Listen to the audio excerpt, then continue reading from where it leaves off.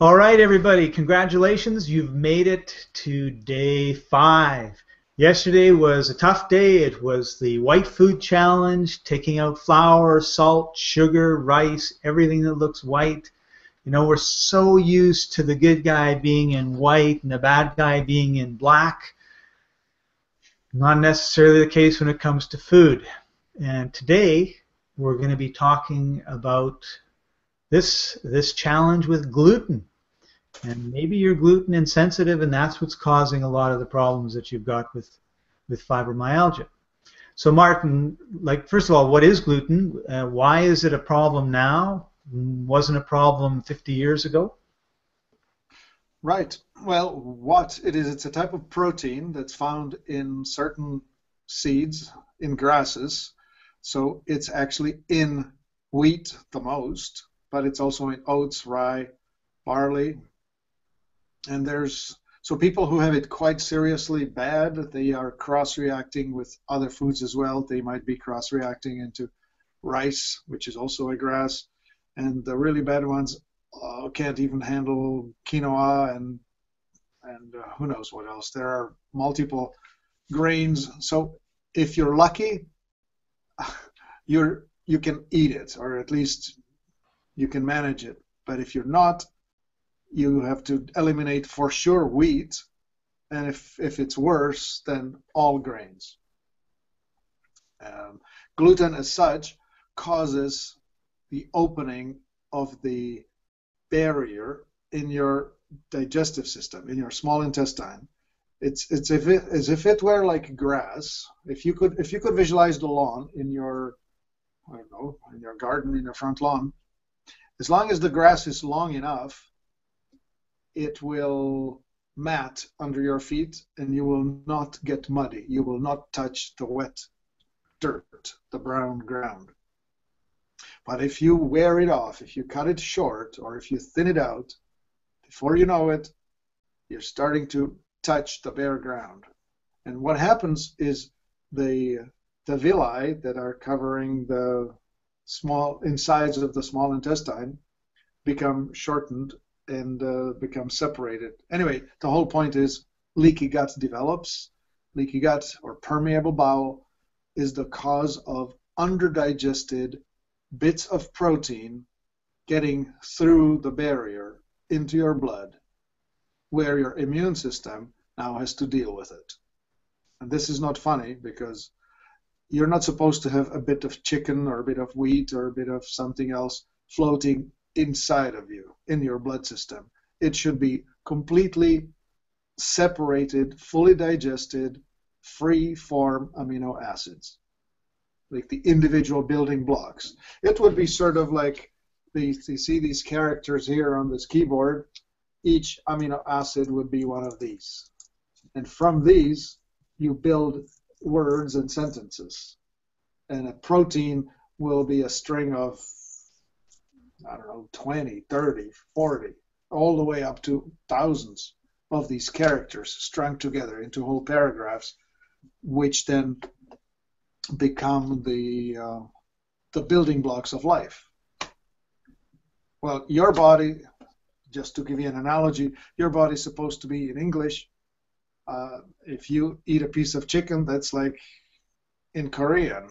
Now what? It gets rejected, it doesn't get understood, the immune system has to fight it, and you have a problem. So the gluten has become one such common problem. I mentioned yesterday that Dr. Davis wrote his now famous book, Wheat Belly, in which he was citing all the different studies and the problems, how it came about. We used to have... He's calling you now. Yeah, he is. Sorry, guys. We used to have wheat that was 3 feet tall, 4 feet tall. Now all we have is this 18-inch tall wheat, which is really easy for the farmers because it doesn't fall over, doesn't lay down. It's easy to harvest. However, the side effect is that the wheat gluten content has gone up from 6 to 7% to about 13. The agricultural industrial, I don't know what you call them, developers, engineers. We're so proud of this achievement. We have more protein for you, the most desirable thing. We have more protein. Well, look what's going on. The level of intolerance is rising in the society quite quickly.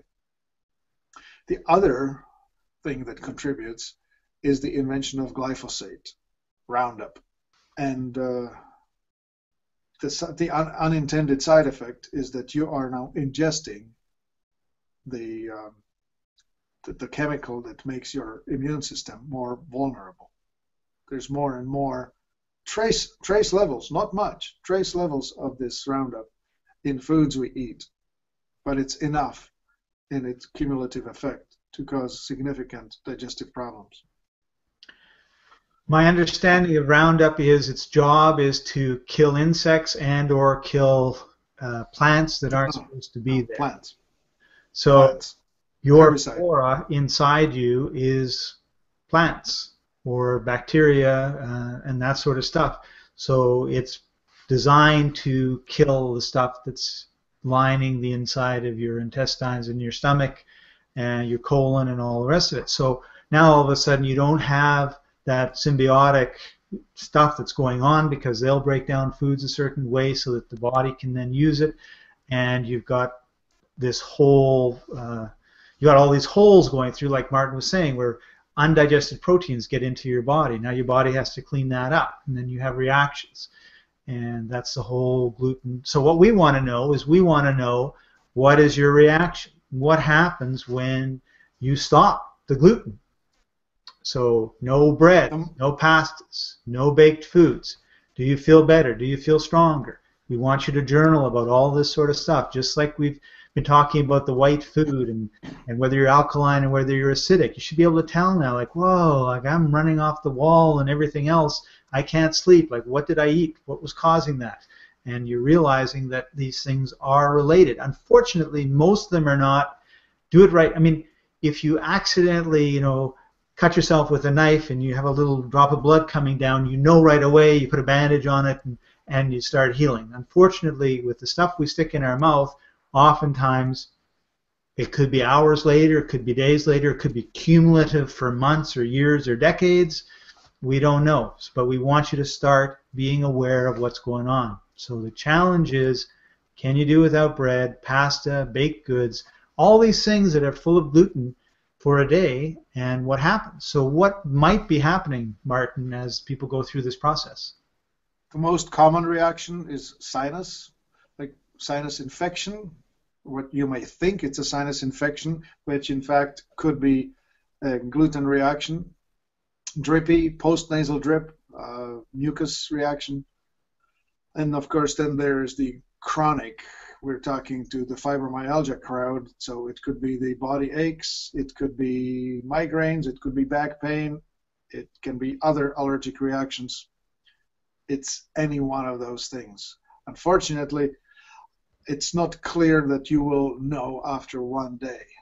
It would be ideal if you could go for a week or two. That's when it's really going to become obvious. Okay. Good. So hopefully that gives you an idea of what the gluten challenge is about, what you have to do. Martin, do you have any last comments or tips before we roll this one up? Thankfully we do have all kinds of gluten-free foods out there. But unfortunately, for most people with fibromyalgia, it's really not an out because you may be having a carbohydrate problem. We'll talk about it tomorrow. So for now, we're just trying to eliminate the worst one, the gluten, which is the wheat, barley, rye. You need to find what makes you worse and eliminate it. If I told you that you had a rock in your shoe that's causing the pain and the hobbling that you're going through, you'd say, oh yeah, let's take that rock out of my shoe. Well, gluten could be that. It could be the rock in your digestive system. Let's see what happens when we take it out. Great. And if somebody has any questions or they're running into a little bit of a problem, they need a little more support than just By the way, make sure you put your comments down here, share and support everybody as we all go through this challenge. But somebody that feels like they really need some help, what should they do, Martin? Oh, give us a call. We're here. I hope we're still able to answer all the calls coming in. It's 1-866-543-3388. Great.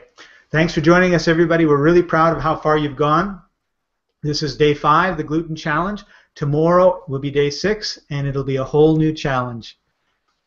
See you there. Make sure you leave some comments below. We want to support you.